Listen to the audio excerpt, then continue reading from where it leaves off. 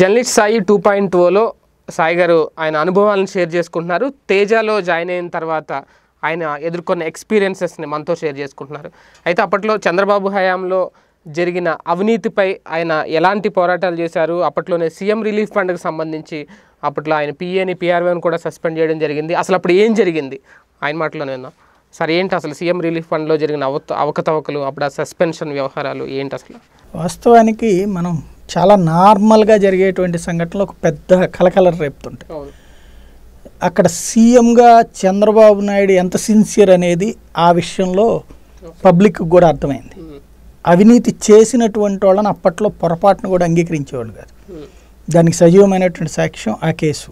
ఎలాగంటే మామూలుగా మనం అప్పట్లో ఏంటి, నేను ఇంతకుముందు కూడా చెప్పాను, క్యాసెట్స్ని పంపించుకునేటువంటిది ఉండేది. అందుకోసం ఏంటంటే ఫ్యూచర్గా స్టోరీల కోసం అని చెప్పేసి ఎక్కడికన్నా ఇంపార్టెంట్ ఇష్యూస్ ఉన్నప్పుడు బయట్లు కొన్ని అవసరమైనటువంటి సందర్భంలో ఒక క్యాసెట్లో పెట్టేసుకుని దగ్గర పెట్టేసుకుంటాం. దానికి రిలేటెడ్ విజువల్స్ ఇవన్నీ తర్వాత తీసుకుని దానికి నెక్స్ట్ ఫాలో అప్ బయట ఇవన్నీ కూడా అట్లాగా. ఎందుకంటే మనం ఒక ఇంటర్వ్యూ కోసం అని ఒక లీడర్ దగ్గరికి పోయామంటే పొద్దు నుండి సాయంత్రం దాకా పట్టేసిందంటే మిస్ అయిపోతుంది. కాబట్టి అంత జాగ్రత్తగా ముందు చూపుతో ప్రిపేర్ చేసుకోవాల్సి వచ్చింది. అట్లాంటి సందర్భంలో అక్కడ ఒక హార్ట్ స్పెషలిస్ట్ హాస్పిటల్, ఇప్పుడు పేరు చెప్పడం బాగోదు, ఆ సందర్భంలో ఒక heart speciality hospital press conference జరిగింది. ఏమని అంటే ఈ టొబాకో డే గురించి. వాస్తవంగా అక్కడ కృష్ణా గుంటూరు జిల్లాల్లో టొబాకో ఎక్కువ వాడుతున్నారు అనేది బాగా ఇది ఉంది కాబట్టి కోస్తా జిల్లాల్లో ఎక్కువ వాడుతున్నారని దాని మీద స్టోరీకి పనికి వస్తుందిలే అన్న ఉద్దేశంతో ఆ ప్రెస్ మీట్కి నేను కూడా వెళ్ళినప్పుడు ఆయన ప్రెస్ మీట్ సందర్భంలో రెండో రోజున మరుసటి రోజున టొబాకో డే అనమాట. కాబట్టి పొగాకు ఎవరు వాడకండి, అవి తాగితే రోగాలు వస్తాయి, చచ్చిపోతారు, ఇట్లాంటివన్నీ చెప్తా ఇవాళ అసలు ఎక్కువ విపరీతంగా గుండె జబ్బులు పెరిగిపోతున్నాయి ఈ సిగరెట్లు వీటి వల్ల. ఈ గుండె జబ్బుల ఆపరేషన్లు ఏమో హయ్యెస్ట్, బాగా కాస్ట్లీ.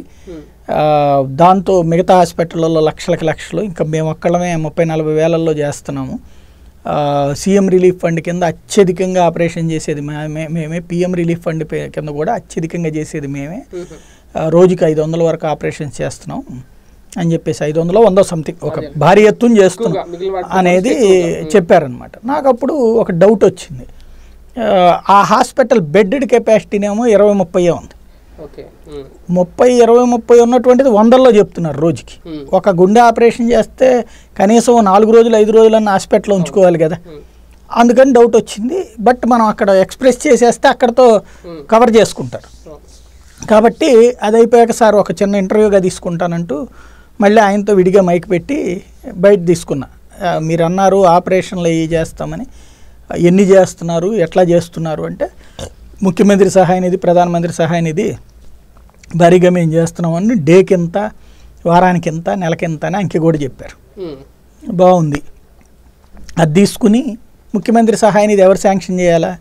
కలెక్టర్ శాంక్షన్ చేయాలి, లేదా కలెక్టర్కి తెలుస్తుంది ఏంటనేది. అప్పుడు బీఆర్ మీనా కలెక్టర్గా ఉండేవారు. ఆయన దగ్గరికి వేరేది ఆయనది ఆ రోజున ఏదో ప్రోగ్రామ్ ఉంది, ప్రెస్ బ్రీఫింగ్ ఉంది. ఆ టైంకి నేను వెళ్ళి ఆ ప్రెస్ బ్రీఫింగ్ అదంతా అయిపోయిన తర్వాత మైక్ చివరిలో, మామూలుగా విడిగా తీసుకోవడం కష్టం కాబట్టి చివరిలో నేను ప్రశ్న వేసాను అనమాట. ముఖ్యమంత్రి సహాయ నిధికి మీరు ఎంతమందికి సంతకాలు పెడుతున్నారు అని చెప్పి. 20 అన్నారు.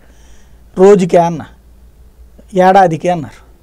అంటే ఏడాదికి 20 ఆపరేషన్లకు మీరు సంతకం పెడితే ఆయనేమో హాస్పిటల్ ఆయన నెలకు వచ్చేటప్పుడు రోజుకే 100లో చెప్తున్నారు, నెలకు వచ్చేటికి వేలల్లో అవుతుంది, ఎలా సాధ్యం అవుతుంది అన్న. అవి నాకు తెలియదు అన్నారు. ఇక్కడ ఇందులో మనం డీప్గా వెళ్ళి చేయడానికి ఏమీ లేదు. అక్కడ ఇక్కడ డాక్టర్ గారు చెప్తుందేమో 100లో, ఈయన చెప్తుందేమో ఇంత. రూల్ ప్రకారం అయితే ఎమ్మెల్యేలు, ఎంపీలు కూడా సంతకం పెట్టి ఇప్పించవచ్చు. కానీ ఒక్కొక్క ఎమ్మెల్యే రోజుకి 25-30 సంతకాలు పెట్టరు అట్లాంటివి. బట్ ఎలా జరుగుతున్నది ఇది అనేది ఒక అనుమానం. దీని మీద దర్యాప్తు చేస్తే కానీ విచారణ తేలదు. ఎందుకంటే మనం దర్యాప్తు అధికారులం కాదు కదా, న్యూస్ని ప్రొజెక్ట్ చేసి. ఇది మరుసటి రోజున ఫోన్ కలెక్టర్ గారి ఆఫీస్ నుంచి అని చెప్పేసి, నిన్న ఏదో మీరు అడిగారు రెండో రోజున సాయంత్రం వార్త టెలికాస్ట్ అయిన 1 గంటకి నువ్వేదో అడిగావు, నేనేదో చెప్పాను, నువ్వే ఇదేమో ఇప్పుడు సీఎం కార్యాలయం నుంచి విచారణ చేయమని నోటీస్ వచ్చింది అన్నారు. ఇట్లాగండి అన్న, ఒకసారి రేపు కలుద్దాం అన్నారు కలెక్టర్ గారు. వెళ్ళా కలెక్టర్ గారి దగ్గరికి వెళ్ళి ఏంటంటే అట్లా ఉండదు అన్నారు. నేను ఆ వీడియో నా దగ్గర క్యాసెట్ కూడా అట్లా ఉండబట్టి అది ఆడియో వినిపించాను.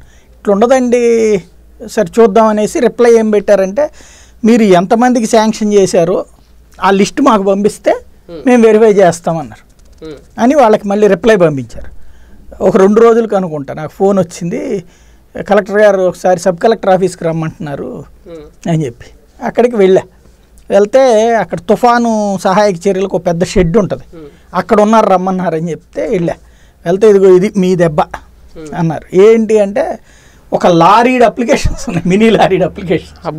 అంటే అన్ని శాంక్షనింగ్ అప్లికేషన్ అప్లై శాంక్షన్ అయిపోయి డబ్బులు రిలీజ్ అయినాయి. అంతమందికి ఇచ్చారంటే నాకు అర్థం కావట్లేదు ఎంతమందికి మన జిల్లాలో ఇన్ని గుండె జబ్బులు ఏంటో. అంటే నేను అనుకున్నా ఇది డిఫరెంట్ వార్త, గుండె జబ్బులు ఇంతమందికి ఉంటున్నాయా, కృష్ణా గుంటూరు జిల్లాలో ఇంతమంది గుండె జబ్బుల టొబాకో ఇంత ప్రమాదం చూపెడుతుందా అనుకున్నా. ఆ కోణంలో స్టోరీ చేద్దాం అనుకుని సరే దర్యాప్తు అయిన తర్వాత చూద్దాము. బట్ ఇది ఒక స్టోరీ కూడా పంపించా, ఇన్ని వేల మంది అవ్వడం ఏంటి, ఇది చాలా దారుణం అన్న స్టోరీ కూడా పంపించాం. ఈలోపు వీళ్ళు హౌస్ టు హౌస్ విచారణ ఆదేశించారు. ఎంఆర్ఓలు ఆర్డీఓలు నుంచి ఎంఆర్ఓల నుంచి ఆర్ఐలకి ఎవరెవరి పరిధిలో వాళ్ళకి తీసి హౌస్ టు హౌస్ ఎంక్వైరీలు చేస్తే 100కి 99.99 బోగస్. అక్కడ వైద్య శిబిరాలు పెట్టినప్పుడు వీళ్ళ హాస్పిటల్ చూపెట్టుకోవడానికి వచ్చినప్పుడు సంతకాలు పెట్టించేసుకుని వాటిని ఇక్కడ శాంక్షన్ చేసేసారు. ఎలా సాధ్యమైన సీఎం కార్యాలయంలో శాంక్షన్ అంటే అక్కడ ఉన్నటువంటి ఇద్దరు, అది పిఆర్ఓ లేకపోతే ఆ వ్యవహారాలు చూసే పిఏ అంటే సీఎం రిలీఫ్ ఫండ్ చూసేటువంటి ఇద్దరు అధికారులు, సమ్ పేర్లు నాకు ఐడియా లేదు కానీ వాళ్ళు అది ఫైనల్గా తేలింది. దాని మీద ఒక పక్కన నా వార్త ఒకటి, అప్పుడు తేజాలో ఏంటంటే అరగంట వార్తలే కాబట్టి బట్ దానికి స్పందించారు. కానీ దాని ఇంపాక్ట్తో పాటుగా అదే ఎట్ ద సేమ్ టైం నేను ఇది హైలైట్ చేసిన దగ్గర నుంచి ఈనాడు కూడా పట్టుకుంది. ఈనాడు ఫ్రంట్ పేజీ స్టోరీలు రెగ్యులర్గా దాని మీద వేస్తూ వచ్చింది, ఫాలోఅప్ వేస్తూ వచ్చింది. దాంతో 2 ప్రధానమైనటువంటి నెట్వర్క్లు ఎట్ ఏ టైం సైమల్టేనియస్గా వెళ్తూ ఉండటం అనేటువంటిది బాగా హైలైట్ అయింది. సిఐడి ఎంక్వైరీ చేశారు. ఫైనల్గా తేల్చింది ఏంటంటే సంతకాలు పెట్టమని ముఖ్యమంత్రి దగ్గరికి తీసుకెళ్తారు కదా, ఆయన కలెక్టరు ఎమ్మెల్యేనో వీళ్ళది ఉంటే అప్రూవ్డ్ పెట్టేవాళ్ళు, లేకపోతే నాట్ అప్రూవ్డ్ అని రాసేవాళ్ళు. రాస్తే ఆ ఎన్ఓటి పక్కన ఈ పెట్టి నోట్ అప్రూవ్డ్ అని పెట్టుకున్నారట. సీఎం గారు శాంక్షన్ చేశారని చెప్పేసి వీళ్ళకి ఇస్తే కాదనేది ఏముంటుంది. దాని ద్వారా వేలాది మందికి పేరుతో పోనీ ఏమన్నా ఇదేం కాదు, ఒక్కొక్క ఆపరేషన్ లక్షలు అట్లా కాదు, 30,000 అంటే ఇప్పుడు ఆ రోజుల్లో 30,000 అంటే అది ఎక్కువ అనుకోండి. దాదాపుగా అప్పటికే ఒక కోట్లలోనే డబ్బులు వసూలు చేయడం అయిపోయింది, వాళ్ళు తీసుకున్నారు. ఇక అప్పటి నుంచి మళ్ళీ ఆ పర్సన్ ఎవరైతే దాంట్లో ఎవరంటే ఆ హాస్పిటల్ పిఆర్ఓకి ఇక్కడ ఉన్నటువంటి ఈ అధికారులు బాగా క్లోజ్ కావడం. వాళ్ళు సంపాదించింది ఎంత అంటే ఒక అప్లికేషన్కి 500 ఒకళ్ళు, 1000 రూపాయలు ఒకళ్ళు ఒక్కొక్క అప్లికేషన్.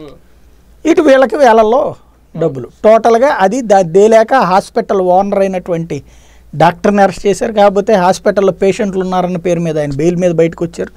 సేమ్ టైము వీళ్ళిద్దరిని పేరెంట్ డిపార్ట్మెంట్కి సరెండర్ చేసి, అప్పుడు పాడి పరిశ్రమల శాఖ సంథింగ్ ఉంది, ఆ డిపార్ట్మెంట్కి సరెండర్ చేసి వీళ్ళని కూడా వదిలిపెట్టాలి.